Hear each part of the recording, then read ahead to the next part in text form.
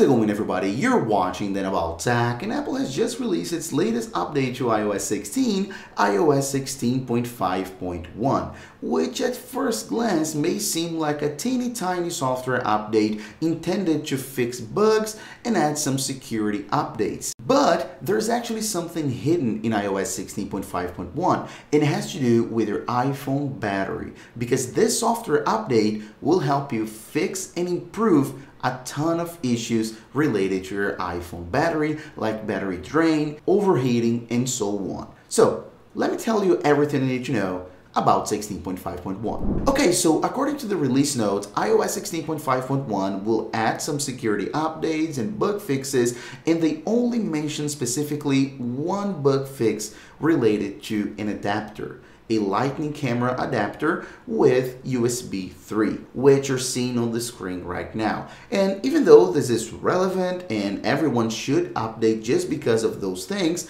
but the most important thing about this software update has to do with the battery.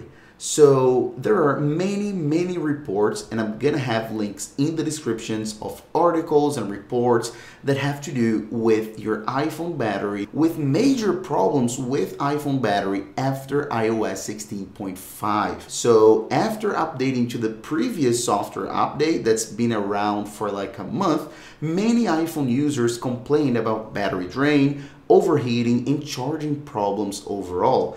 You have no idea the amount of comments and direct messages on Instagram of people saying, I can't charge my iPhone because it always gives me the message that my iPhone is overheating, even though it's not, it's just cold, no problem at all. Or battery drain. So while using the iPhone, or sometimes even not using, with the screen off, the battery would just drain so fast. So as I said, there are a ton of problems related to iOS 16.5 of battery problems that started on the previous software update. So then Apple decided to implement iOS 16.5.1 in order to fix those battery issues. As I said, they will not be in the release notes because Apple never disclaims those details, but the main intent of this software update is to fix this. Please keep in mind that if you're having battery issues for months and years, for example, this software update will not fix that specifically. The intent here is to fix battery issues and problems